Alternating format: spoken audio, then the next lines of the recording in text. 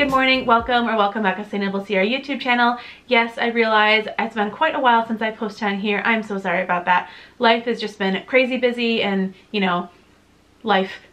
So it's been a while, and if you're new around here, hello, welcome. My name is Sierra. I'm an American who lives in England, and I make videos about my family's life here or whatever it is I'm excited about or in the moments when I sit down to film. In today's video, as you guys can tell, we're starting off the new year. Well, this video will probably go up before New Year's Eve, but we're starting off the new year with the Lush Kitchen's January 2024 box, which is very, very exciting. So I didn't do the December box because we were away and I knew that there was no way that I'd be able to get everything together and then like edit the video in time, so I decided to skip last month's box, which I was kind of sad about. And then because I was away, I actually missed the voting for the January 2024 box, which is this box. So what that means is I have absolutely no idea what is in here. I'm sure it'll be good because it smells like joy and happiness, and of course the bright green makes me happy as well. So we're gonna open up this box and we're gonna see what is inside. So first thing out of the box is this little cute card.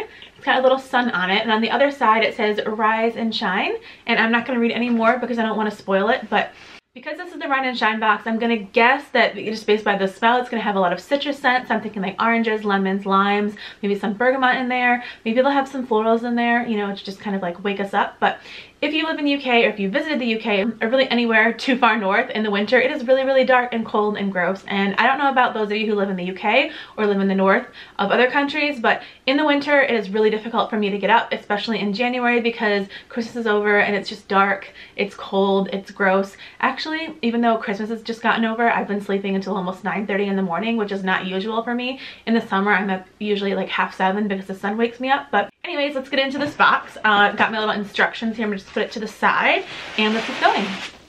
Woo! Okay, so first part of the box is a bath bomb. And it looks like this, and it is the Ochre bath bomb. I think that's how you're supposed to say it. Let me just give it a smell. Ooh, that smells really good. I think this is Australian inspired. Actually, is there mint in here? Oh my gosh, this is amazing. I'm not exactly sure what's in here, but it is, according to the instructions, it's scented with lemon myrtle oil, Brazilian orange oil, sandalwood oil, gardenia extract, and that's it. Okay, why do I smell mint then? Maybe it's the sandalwood that's like throwing me off, but there's also something about this that smells like really sweet, almost like vanilla creamy on the inside. I don't know what it is, but it smells like 11 out of 10. So I think after this I'll be taking a bath, but wow. Okay, so even if the rest of this box is a flop, I'll be really happy because that bath bomb, amazing. Okay, moving on to the next item is it's a big shower gel. It's a 250 gram bottle, and it is the Slammer shower gel, which I think Slammer used to be a bath bomb. So let's open it up and give it a smell, and then I'll tell you the ingredients. Oh my goodness, that smells not like I remember it, but very refreshing and really, really good. Okay, so as you can see, it's got like it's almost the same color as the Tai Tai shower gel. I think that came out in the kitchen a year or so ago. It's very thin, which is great because theoretically with the thin shower gels usually can like double as shampoo, which I really love. I don't actually know if that's recommended with all shower gels, but I know some of them it says you can use them on your hair. So if your hair is not super picky, I say give it a try and see what happens. This one does not say specifically that it's okay for hair, but I'm gonna give it a try anyway, and then we'll see what happens. So according to the ingredients, it is scented with lime peel and ginger root infusion. Okay, maybe that's what I'm smelling that just smells like really fresh. I really love ginger. That's one of my new favorite obsessions with Lush. I used to not be a ginger person, and now suddenly I am because of that stupid Ginger Ninja. Well, not stupid, but because of the Ginger Ninja that came out in the exclusive in Japan when I was living there. Your fault, Lush. You know you planned this, didn't you? Anyways, other ingredients are fresh seawater, fresh lime juice, lime oil, Listea cubeba oil, Sicilian lemon oil, and that's it. So smells really good, really refreshing, and really excited to try it. All right, moving on to the next item in the box. Appears to be, ooh, it's a black pot product, and it is the, again? Oh my gosh, that's amazing because mine is almost gone. It is the Tropical Fruit Body Lotion, which smells like jungle, or at least jungle smells like tropical fruit, tropical smells like jungle. You know what I mean? It used to be a conditioner. It's incredible. It also came out as a perfume in the kitchen sometime last year, so let's open it up and make sure it's still the same scent. Oh my gosh, it is just so good. Jungle was actually one of the first ever like Lush products that I tried. I found Lush really early in my zero waste journey, and I needed a solid conditioner and I fell in love with the smell. So just to recap, ingredients in jungle. As I said, it just kind of smells like a fresh jungle.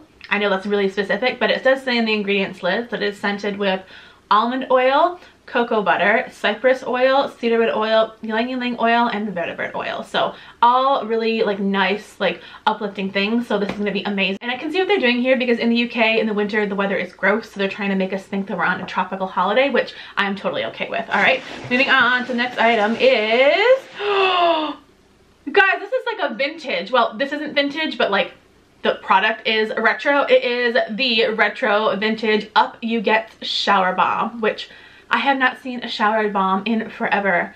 I think they had the 2 drunk shower bomb sometime in the kitchen last year, but I missed that box. But oh my gosh, so these are great. These were a thing and kind of were phased out when I first became a Lushie in about 2016. Basically what they are is they're a shower bomb. So you put it in the bottom of the shower and you let the water kind of like hit it, and it releases like this amazing like smell and fills the entire shower. Actually in my house it fills like the entire bathroom and part of the bedroom because I live in a house that has like a ensuite shower. But anyways, let's look how cute this is. It's a little person like jumping out of bed. I'm gonna give it a smell. I remember it being citrusy, so let's see.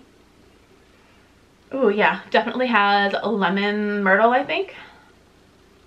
Maybe it's lemongrass. Actually, I think it's lemongrass. So let's check the ingredients officially. It is scented with lime oil, grapefruit oil, Sicilian lemon oil, and that's it. Okay, well I definitely smell the lemon. I don't know why I thought that it was lemongrass, but I guess together all of these scents make kind of like a lemongrassy type smell, but oh boy, so exciting.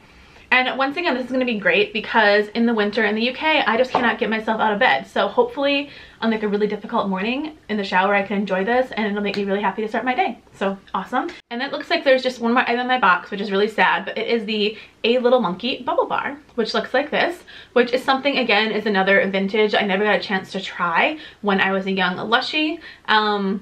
I think it was discontinued right before then, but I've heard that it smells like bananas and it's really good. And actually there's a little piece of dried banana in it and it's really cute. So let's give it a smell.